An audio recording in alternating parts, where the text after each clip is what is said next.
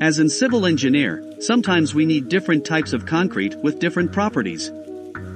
How do we decide what concrete we need in any particular case? The required properties of hardened concrete are specified by the designer, and the properties of fresh concrete are governed by the type of construction and by the techniques of placing and transporting.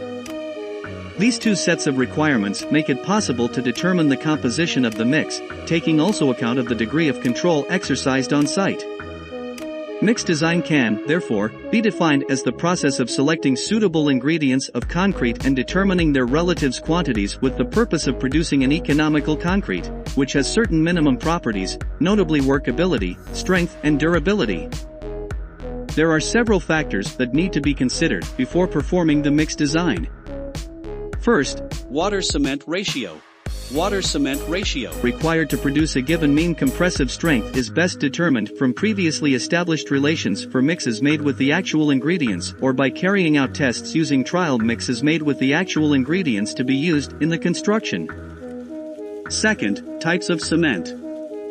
The choice of the type of cement depends upon the required rate of strength development, on the likelihood of chemical attack, and on thermal considerations. Third, workability and water content. So far we have considered the requirements for the concrete to be satisfactory in the hardened state, but, as said before, its properties when being handled and placed are equally important. One essential requirement at this stage is a satisfactory workability. Fourth, choice of aggregate. As we stated earlier, in reinforced concrete, the maximum size of aggregate which can be used is governed by the width of the section and the spacing of the reinforcement.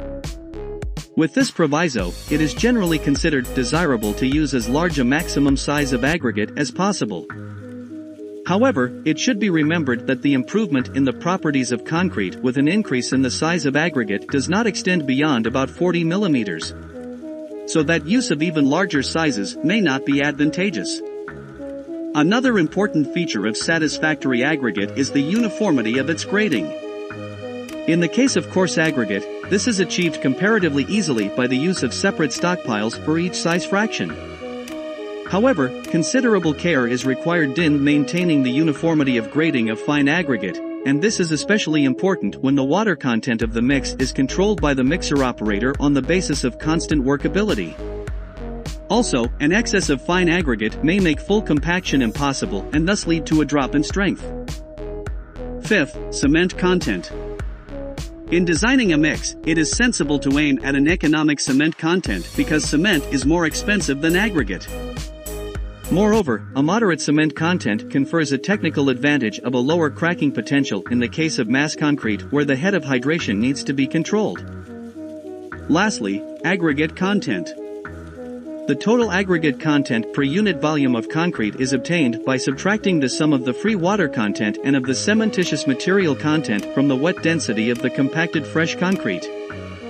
The fine aggregate content per unit volume of concrete is then estimated by the relationships of total aggregate content to the free water/cement ratio for different values of workability, maximum size of aggregate and grading of fine aggregate. By considering all the factors above, one should be able to design a concrete mix with required strength, workability, and durability. What do you think?